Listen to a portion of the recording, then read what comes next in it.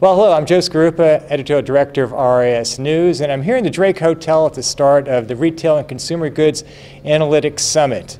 And I'm really excited to be here with Dr. Andreas Weigend, who is the former Chief Scientist at Amazon.com and the founder and director of Social Data Lab. Welcome, Dr. Andreas Weigend, and I'm really glad that you're going to be our opening keynote speaker, and I'm really looking forward to your presentation. I wonder if you can give us a little bit of a preview of what you're going to say tomorrow. Absolutely. Thank you for inviting me. So the main point is that we live in a world where data need to be transformed into decisions. So at a speech at the United Nations, I talked about data is the new oil. And just like oil, data needs to be refined. Data needs to be turned into a product that actually makes a difference to people. And then they're willing to pay for it. So let's talk about those data refineries. Let's take, for example, LinkedIn. LinkedIn is a wonderful example where people provide the raw materials, the data they enter in LinkedIn, but then the raw data by itself wouldn't be all that useful. It's been made useful by LinkedIn now refining the data and presenting it to you in a way which is useful for you. Or think Google. Google is a data refinery, helping actually organize the world's information based on what you're interested in, based on the query you make, so you can make a better decision. Or take Facebook, or last but not least, take Amazon.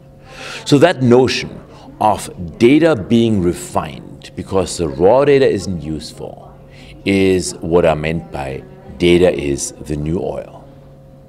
You know, that's going to be our kickoff presentation, and I was going to try to get your take on why we have so many retail and consumer goods executives, high-level executives, interested in coming here today and very much interested in the future of analytics.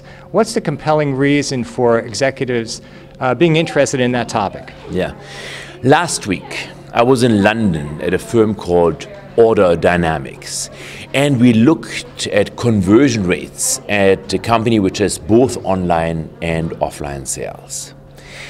And they had varied the price, and so I expected, as a function of price, of course, the conversion rate to drop the more expensive the item was.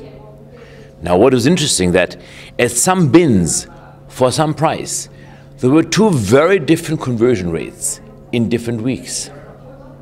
So that is where the huge differences between online and offline. So offline, you can't vary prices that often. Online, potentially, you make millions of decisions a day. And the reason I think that the executives of retail and of product companies are here tomorrow is that they want to know what decisions do they make and how do they make them? And possibly, how can they use those emergent tools like Order Dynamics to help them make these decisions?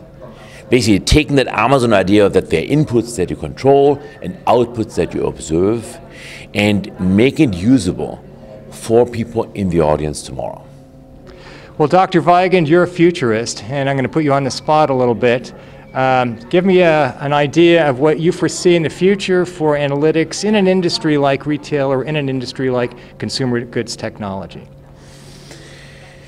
So I think I was just in Germany working with BMW earlier this week, and I just got to Chicago today. And it is interesting how a company which has an amazing product is realizing that it needs to focus from the product to the person, to the people. Because ultimately, products don't buy products, people buy products.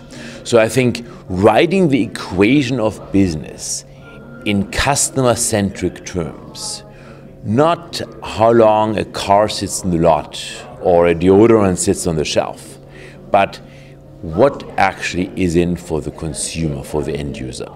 I think that is the shift I see, to write equation of business from the perspective of the customer, customer-centric terms.